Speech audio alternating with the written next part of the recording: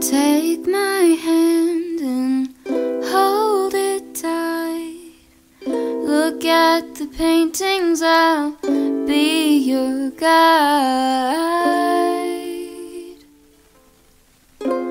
Don't stop looking in my eyes.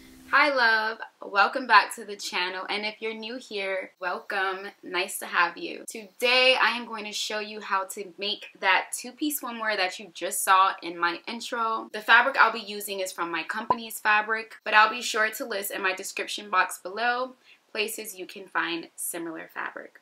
Without further ado, let's get into the tools and materials you'll need to complete this project.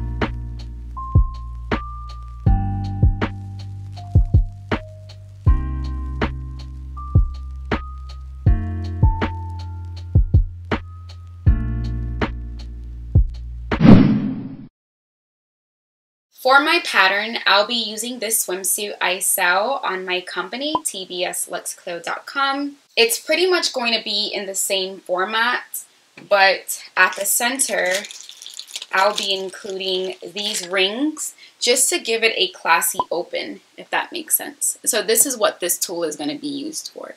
If you do not own a two-piece bikini like this, don't worry, girl, I got you. You can use a panty that's in your draw. I wouldn't use a thong for obvious reasons. It has to be a panty that looks similar to this one. For the top, if you have maybe a bantu top, meaning like a crop top that like pretty much a smaller version of this top that I'm wearing in your closet, you can use that. If you do not own a bantu top, you can try a board. There's really not a formula for the top. It's super easy. You can just cut out a long rectangle and I'm almost sure you're gonna get the same results because for the top it's not specific. Also, because I'm using a mesh material, I want this to be double lined but not with the same exact fabric, and so that's where my lining is gonna come to play. If you're not using mesh fabric and you're using a rayon, you can try the double line method.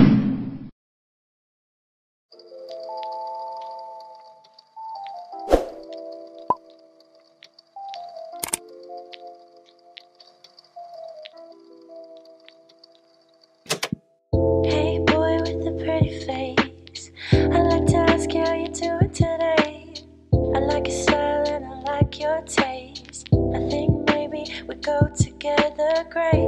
It's not a fight, just a matter of opinion. But my opinion really got me thinking. If I could travel into outer space, I think I'd take you with me for the day. Blue and green, stars around us start to bleed. It's a trip into the beyond. Can't stop the neon colors now. Oh, yeah, it's a trip into the beyond. Can't stop the neon colors now.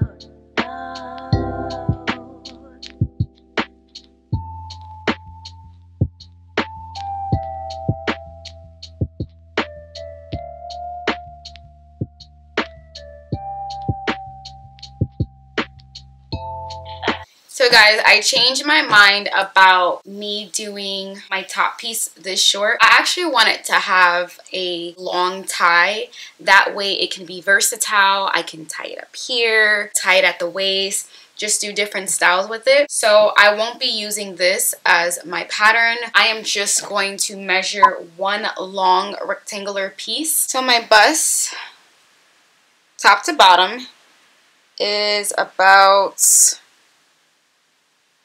7 inches. I'm gonna add 2 inches to that length. So the width of my fabric will be 9 inches. As far as the width, I think I'm gonna cut it the exact length of my cutting mat. I do want it to be long because, again, I want to do versatile styles with it. I don't just want one look. And so yes, that's what I'm gonna do. I'm gonna be a daredevil and see if I can cut all 4 fabrics at one time. How?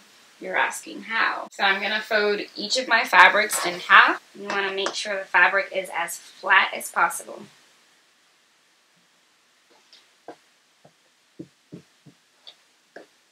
Take my lining fabric and place it on top and do the same thing, fold it in half.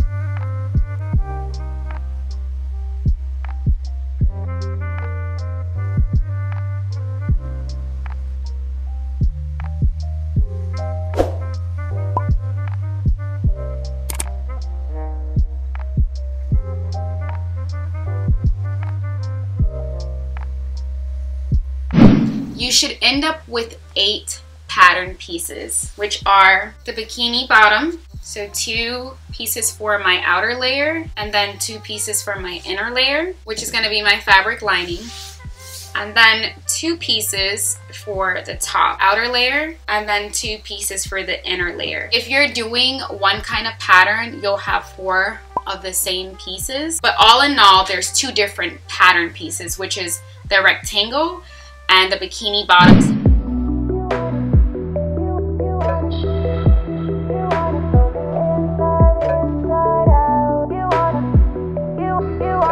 You're gonna want to take the outer layers, make sure it's wrong side facing, meaning if you have pattern and on one side it's slightly faded, on another side it's more vibrant. So side that's slightly faded is going to be considered wrong side fabric. So you want the wrong side fabric facing you here. You're going to take your sewing pins and join them at the center. We're just prepping the fabrics right now. We're connecting the wrong side facing. You're gonna grab your lining and repeat the step.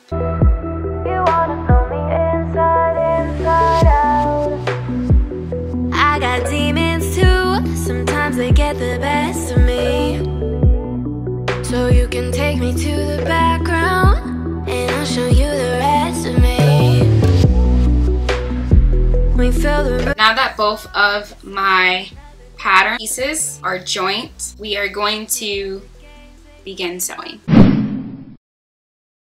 When I go to the machine, I am just going to be sewing down the center here where the bottom center of the bikini connects. I'm going to be doing this for both the back and the front, which are the same exact pattern pieces.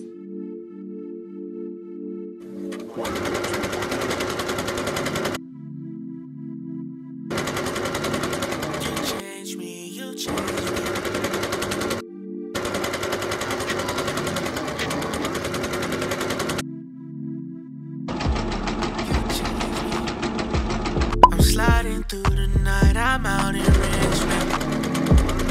You should come out today, spend some time. I promise I've been on my best behavior. Now we are going to take the wrong sides facing and place them on the outside. So now the right side should be facing you. And you're pretty much going to sandwich the right sides facing together. That way the wrong sides facing are out. This is the wrong side facing where I've sewn. And your right side facing is going to be where the fabric is more vibrant or if you have the same exact fabric, it's pretty much going to be the opposite side of where you originally sewed. You're gonna have the right side facing inside, and so the outside should be the wrong side facing. So you're basically sandwiching the right side facing together, leaving the wrong sides exposed. And again, if you are sewing with fabric that doesn't have pattern and everything is the same, you're simply going to be showing the sides that you sewn, if that makes sense. Once you've sandwiched them, you're just going to place pins all around. And that way you can keep precision while you sew. So I'm just going to place a few pins just all the way around. I am now going to sew around the bikini, which is here all the way around, leaving the waist part open on both sides. So on this side, I'm gonna leave this open, and then on the other side, the same thing. You spend all your nights in the house, you know I understand. You know what it's like to lose a life, and I understand. You've been keeping to yourself until I found you. Girl, come over, I'm trying to get it on. I need you. You change me, yeah. I need you. You change me, yeah. I need Spent so many nights with different women. Understand. I'm not that man no more, I promise.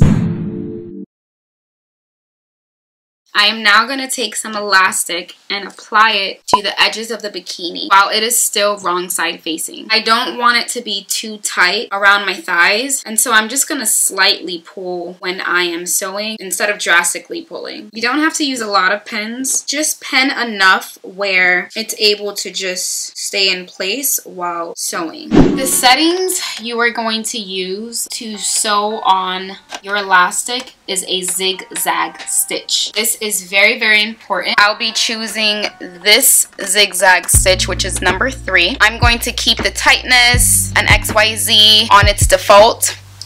After you finish changing your settings to a zigzag stitch, you're going to do a couple of back stitches just to secure the elastic. So you're only going to sew on the edges. So when you're sewing here, don't sew like this. Make sure your width is not that big. Just sew on the edges, if that makes sense. You all will see.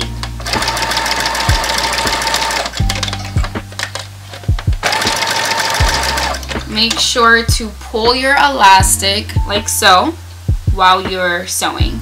I'm not going to do it extreme like this because I don't want that much tightness to my stretch. So I'm just gently pulling.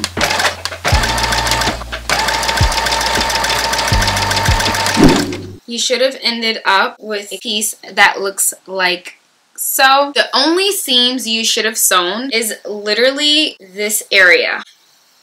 Not where the waist meets and not on the waist part. So this side should be open and the waist part should be open. The only thing that should be sewn again is the inner thigh layer. Not this part here and not the waist part up top. Now you're going to take your hand and pull the other side outwards. Like so.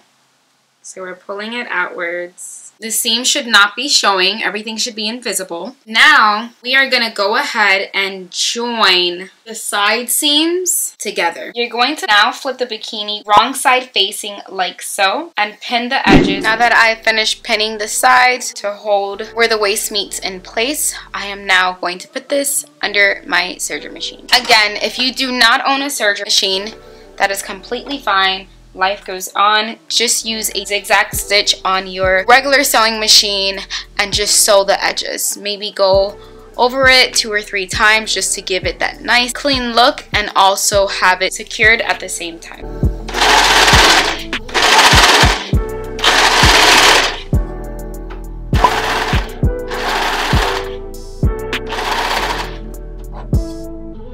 After you finish serging your sides, you are going to pull it right side facing, you should end up with a bottom piece that looks like this so far. So I'm now going to switch back to my regular sewing machine and add the elastic to the waistband, and then we'll get started with the top part. However thick your elastic is, that's what you'll use as a measurement to figure out how far down you should pull your elastic. So if your elastic is thicker, you're gonna wanna come down more because you'll need more fabric to cover the elastic. So once you pull it somewhat down, you're gonna fold it over. The goal here is to cover the elastic. So once you fold it over, you're going to take a sewing pin and pin it into place. You're gonna have to do a lot of multitasking for this part, especially if you have a similar fabric. You're gonna be pulling the fabric just so it can have that stretch effect, and at the same time you wanna make sure you are folding the fabric at the same time. So it's a lot of multitask going on here, but it's achievable. We're getting through this together. So I'm folding over the fabric. I'm going to remove my sewing pin now that it's in position. You absolutely always want to start sewing by back stitching first, and then we can go forward. Just remember to fold the elastic over as you're sewing and pull the elastic at the same time.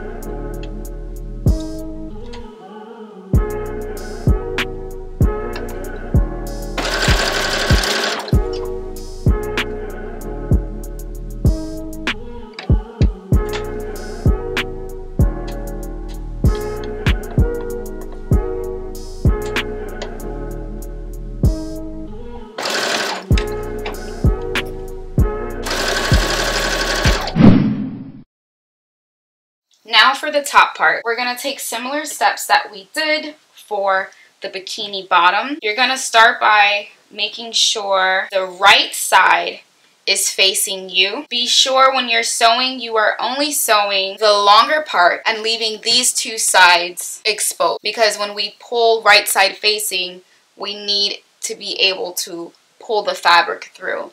Again, if you do not own a serger machine, it is completely a-okay. Do not beat yourself up. You can just use a straight stitch for this, or a zigzag stitch, and it's gonna work just the same, okay? Because we keep going. We don't let anything stop us around here.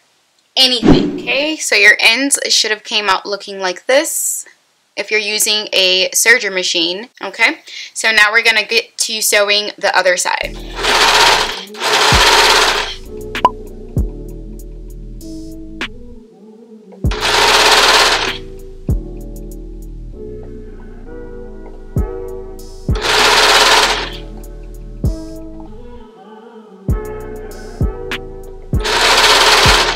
This is how it should look once you flip it right side facing. You should have a clean seam. You're gonna put your fabric inside of your ring, like so. You're gonna fold your fabric over the ring, and you're gonna kind of do a ruche. Look, I'm not even sure if I'm pronouncing that right. But you're gonna do like a ruche, ruffled up look. So again, you wanna make sure it's ruffled around the ring, and then you're gonna take it under your machine. I switched my settings back over to a straight stitch, and now I'll begin sewing. You're gonna definitely wanna sew in around. So your result should look something like this. This is the front, and this is the back. I am now gonna cut off the excess. You wanna cut as close to the edge as possible for the cleanest finish. Now let's do the other side. Always start with the back stitch, and we are going to begin sewing. Back stitch, and then forward. Perfect. So the inside should look something like this. Make sure to cut the threads off. And then the front should look something like this. I absolutely love the length. The only thing that I do not like is how thick the ends are. So I'm going to take this and put it back under my serger machine and make the ends more narrow. That way when I'm doing different styles, it doesn't look so bulky.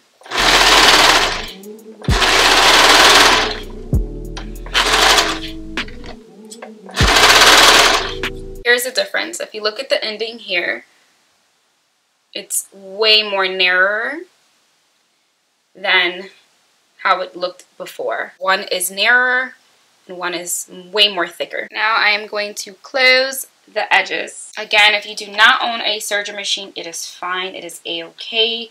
You can simply close it off with a straight stitch or a zigzag stitch, your preference. The zigzag stitch just helps it maintain its stretch, while the straight stitch is more firm.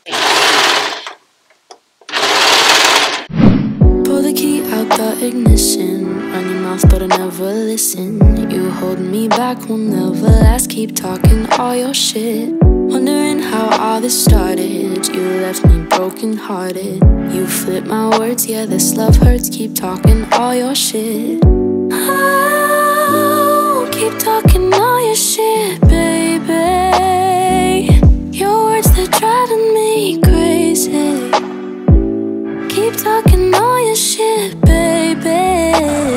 Pull the key out the ignition, run your mouth but I never listen. You hold me back, will never last, keep talking all your shit. Wondering how all this started, you left me broken hearted. You flip my words, yeah this love hurts, keep talking all your shit. Oh, keep talking all your shit, baby. Your words, they're driving me crazy. Keep talking all your shit, baby. You know